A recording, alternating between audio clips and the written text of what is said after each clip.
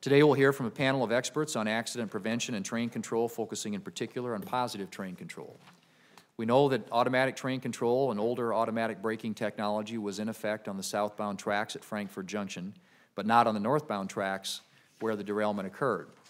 Automatic train control protections, which are cheaper and quicker to implement than positive train control systems, may have made a critical difference in the Amtrak 188 derailment and have since been implemented by Amtrak at Frankfort Junction. Amtrak is engaged in a complete survey of the Northeast Corridor to identify and implement other necessary automatic train control modifications.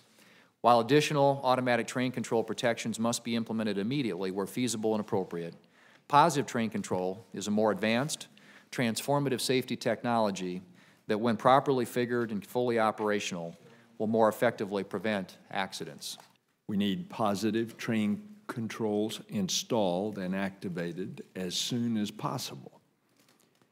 Now, we've heard about the technical challenges and reasons for delay, and undoubtedly the installation of PTC is complex, but just talking about the technical challenges won't make them go away.